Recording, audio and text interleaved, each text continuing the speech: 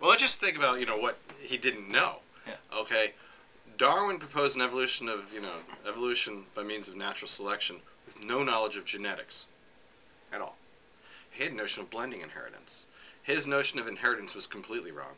And in fact, with his notion of inheritance without genetics, natural selection probably couldn't even proceed. So it wasn't till, several decades later, when Mendelian genetics came to the fore, that we really had a material explanation for how natural selection can actually work.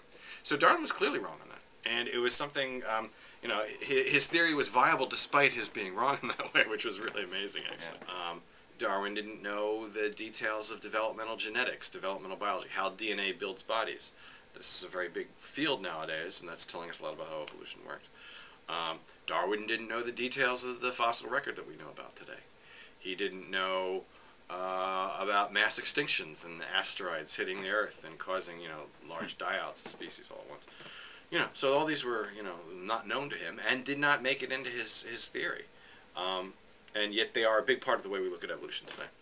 But there are whole things that Darwin didn't know about. And science is a process. It's not a state of being.